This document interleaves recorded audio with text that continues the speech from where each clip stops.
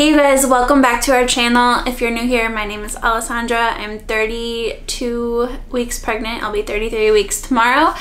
And this video is all about my birth plan. And I'm putting that in quotes because, as we know, most births don't go to plan. With that said, I think it's still important to have an idea of what you want and what you deserve and what you can ask for during your birthing experience. Also, the second part of this video, I'm going to be sharing a bunch of my favorites from our registry that we got from the baby shower. I know a lot of you guys commented and asked me from the last video if I'd be sharing what we got. I'm not gonna go through like every single thing, but I did want to point out some of like the bigger things and like the top things that I think we're gonna be using a lot with the baby. So stay tuned for that. So for those of you who don't know, I am giving birth in a hospital.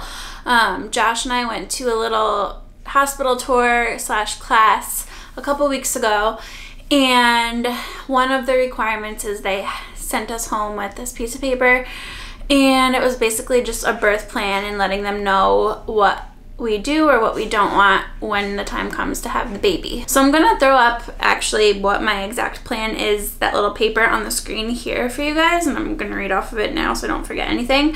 But pretty much my whole, I guess you could say, philosophy / mantra going into labor and delivery is to just go with the flow. And as much as I can plan and try to say I want to do things a certain way, this baby's gonna come as he wants to come. And sometimes you don't have control over that. So just keep that in mind while you're watching this. This is my idea and visualization of what I want my labor and birth experience to be, but who the heck knows what's gonna happen when the day comes. All right, back to the birth plan. So I'm 33 weeks tomorrow, which means I could have anywhere from 4 to 9 weeks or so, depending on if he comes early, on time, or late. Everybody seems to think that this baby's gonna come early, including me. Josh was 4 weeks early and I was 2 weeks early when we were born. Whether that plays a role, I don't know, but this is also my first baby, so they usually say your first comes later, and then they also say if you're athletic, you're more likely to go early too. So it's just like all of this information, nobody really knows, but I'm prepared. I have my hospital bag packed. I just finished that yesterday, so that will be an upcoming video too. But I am ready as far as like, if I were to go into labor early, we're good to go. So my overall thoughts going into labor and delivery, I'm not really too nervous. I mean, maybe like a little tiny smidge, but I'm more excited to experience it. I'm obviously excited to meet Kai, our baby boy, and I'm going to try to go into it natural. I'm not like 100% I must have a natural birth. I'm very much open to the things that are offered, and I'll talk about that in a minute. But I would like to experience the contractions and the process naturally, at least in the beginning, or as much as I can. And if I feel like I would want an epidural or want something like that, I'm keeping that option open too. So as of right now, baby Kai is head down on my bladder. It's been really, really fun. Hopefully he stays that way. I want to try not to have a C-section. Obviously, if I need an emergency C-section, we're gonna do it, but I'm not like wanting to go in hoping that I have a C-section, just because the recovery time is a little bit longer, and I just want to experience a natural vaginal birth. So reading off of our birth plan, so the first thing that they ask you is bonding time. Our hospital is really awesome. They keep the baby with you 24/7. They don't ever take the baby away to like the nursery or anything like that. Obviously they'll take the baby if they need to for things like circumcision and all that stuff, but the time that you are there, you are with your baby, which I really, really liked. So the first little check boxes is just asking who, if anyone's staying in the hospital with you. Obviously Josh will be staying with me. We do not plan on having anybody else in the room with us besides the hospital staff. We want our first birth experience to be just between us and sentimental and something that we can have together. So no photographer, no videographer. I'm not really sure if I'm gonna video it at all or maybe a little bit.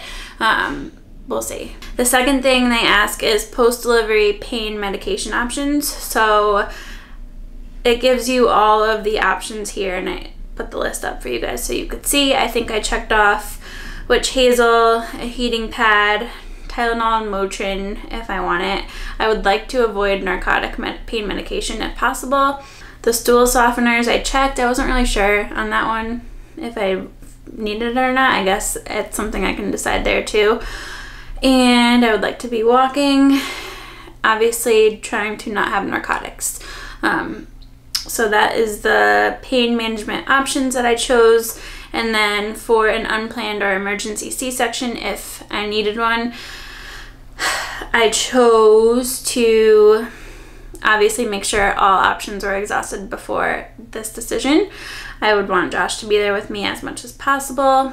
I did check off lowering the drape to see the baby being delivered, and then I did ask them to explain the surgery as it would happen if they needed to, and then to place my baby skin to skin right after, which was really nice. And then if you scroll down, you can see like what this baby-friendly hospital, what that means and what their standard of care is. And then as far as during labor, I really liked this section. I didn't even like think about this stuff, so I'm really glad that it was on here. I checked off intermittent monitoring,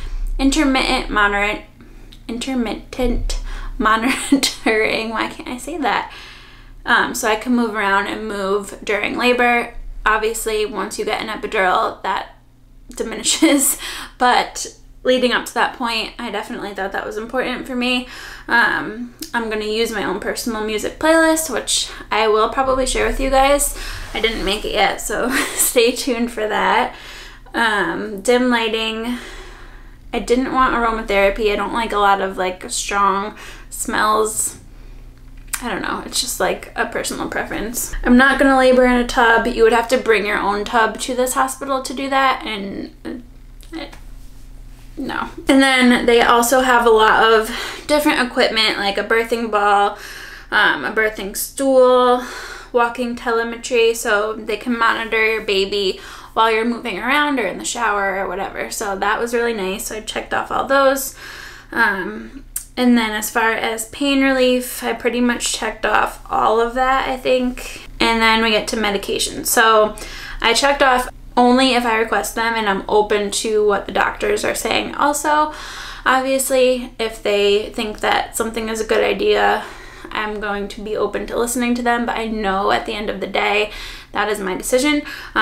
Something that both Josh and I learned when we went to the class is that nitrous oxide is offered, which was pretty cool. So that can be like a step one before you choose to get an epidural if you were to go that route. So that's definitely something that I would do. Going into it natural, if I felt like I needed something, I would try the nitrous. And basically what you do is every time you have a contraction, you put the mask on, you breathe it in, it's laughing gas, and then once your contraction's over, you take the mask off, and it's supposed to help with disassociating the pain. It doesn't fully take away the pain, but it kind of just helps disassociate it so it's not as intense. I've heard mixed reviews from people who I know that have used it, so we'll see how it affects me and if I even decide to use it once I'm there. But I did check that off. And then, like I said before, I'm not totally nixing out an epidural. If I find that I get there and I really, really want it or need it, sure, we'll see. And then the rest of the form is just about delivery. So I chose to get coaching on when and how to push, and I did not want to view the birth in a mirror or touch the baby's head. I would like to avoid an episiotomy, and we're not doing any of the placenta stuff. I'm not even going to bring up vaccines on here because that's just... And we are breastfeeding. So that's kind of the birth plan sheet in a nutshell. Like I said, whatever happens, happens. As long as we get this baby into the world safe and happy, I will be happy. So now that that's over with, I did want to show you guys some of the nursery favorites and like the things that we chose for like the car seat, stroller, the bigger stuff, as well as some smaller things. And yeah, so this stuff was all on my registry. I registered through babylist.com because basically you can register from any store, Amazon, buybuy BABY, Target, wherever you want, and it all comes into one registry. So I did like that. I was thinking about doing just Amazon, but there were some things that I wanted from different stores and places, so I really loved how that worked. I really liked my experience with registering at Babylist. I'll start with some of the smaller things. So this is the diaper bag that we chose to get. It is Land brand. It's on Amazon. I'm gonna link all of this stuff in the description box for you guys if it's something that you wanted to get for somebody that you know is having a baby. We opted to go for the backpack one just because I feel like it just fits our lifestyle a lot better. It's better for your spine instead of being dragged down on one side, and it's compact. It's not super big, so it opens on the top. There's a bunch of different pockets on the inside. I have a couple things in there so far, and then there's pockets on the outside, as well as this little one back here,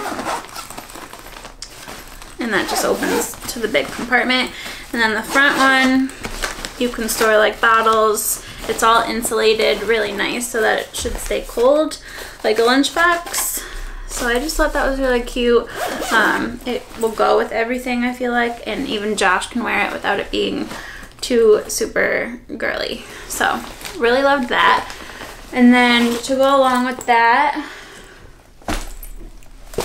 this was also from Amazon. It's Skip Hop brand, but it's basically just a foldable, portable changing table. So it's all like waterproof. You can wipe it off. Lots of little pockets for different things. And then it basically just opens up to a changing pad. Pretty simple. There's a pocket for wipes up here. Little box it came with. So I just thought that was really cute and will be good to have if we're like hiking or on the go or just need a little changing table really quick. All right, the next thing we got was this Kikaroo. Is that how you say it? Kikaroo. Ooh, I'm dropping things. Hi. It's a changing table for his. I'm just gonna put it up on the dresser because we didn't get an actual like changing table piece of furniture, just because I felt like, you'll see when I do the nursery tour, but getting a dresser is something that he can use forever. So instead of wasting money on a changing table and then having to replace that once he's grown out of it, I just felt like it was better for us to just get the dresser. So we got this changing pad. If you're gonna jump up, go ahead.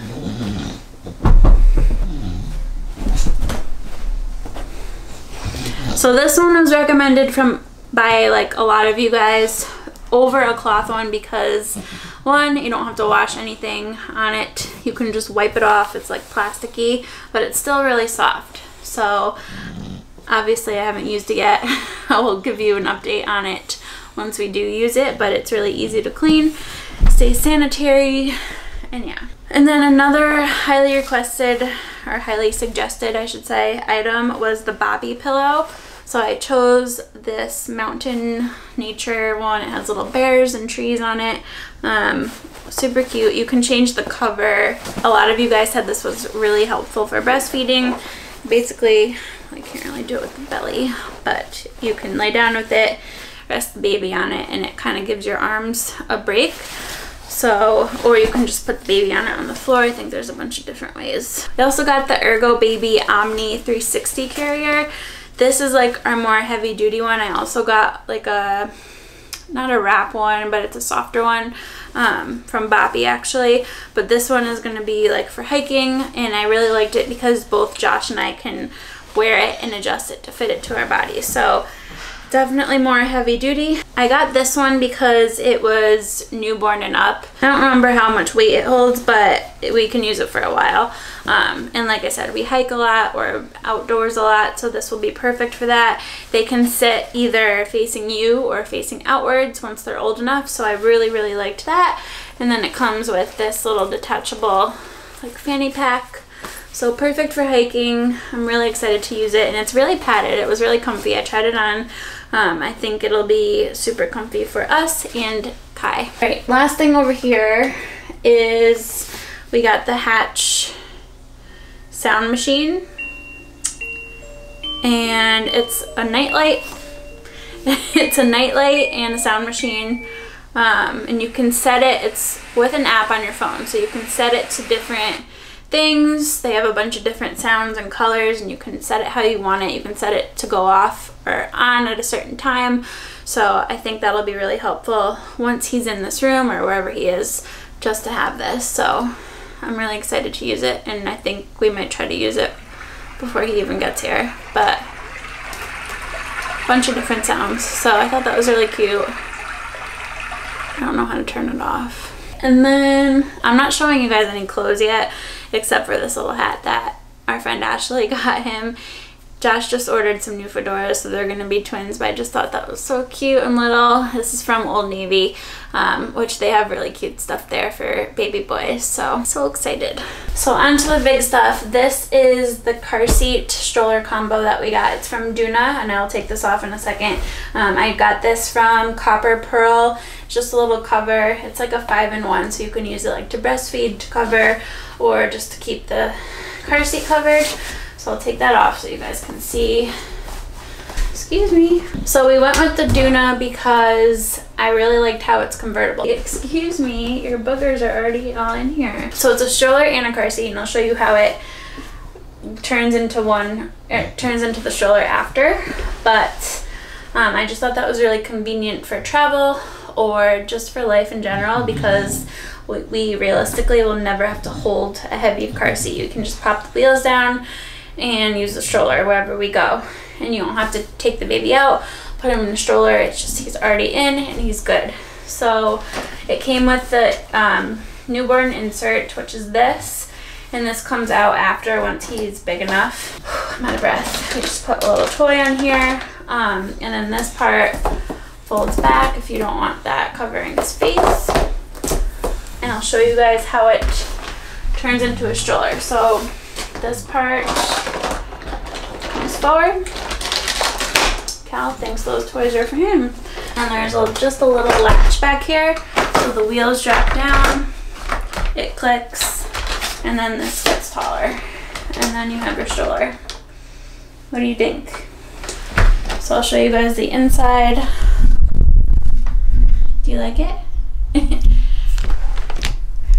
So that's all it is on the inside. And I can't wait to put the baby in there. Where's your brother? Is he coming? Where is he? Alright, 2 more things I want to show you guys. So we also got the Mamaroo by 4 Moms little swing. I'll show you how it works. And basically, so it does different movements. That one goes really far. And then you can also either connect your phone or some kind of music to it to play music. But I thought that was really cute. That moves up there. And that'll be his little swing / chill out spot when we're working. And the last big thing we got was the Halo bassinet. So this is where he'll sleep when he's in our room. And I really liked it because it's called a swivel sleeper. So this moves so it'll swivel over your bed. The bass is really strong, and then it also plays different music. And then I really liked it because this part dips down, so when I'm reaching over in the middle of the night to get him if he's crying, I can just do that. But this comes out, it's all washable. So this is by Halo, and there's a little pocket on the back to like put stuff in back there. Alright you guys, so that pretty much sums up this video. Obviously I'll be showing you guys more things when I do the nursery tour. It's almost done, I promise. We have just a couple things to hang up on the walls, which we're going to be doing today. Hopefully filming it next week, so I promise it will be up soon. A lot of you guys have been asking about that. So I'll be showing you more stuff obviously in that video, and then obviously when he gets here I'll show you like the clothes and all that stuff. If you guys have any questions or suggestions for the labor birth experience, please leave them in the comments. I'm also filming the hospital bag video probably tomorrow, so if you have suggestions on anything else I should bring or pack in that, comment below. And I hope you guys enjoyed this video, and I'll see you in the next one. Bye!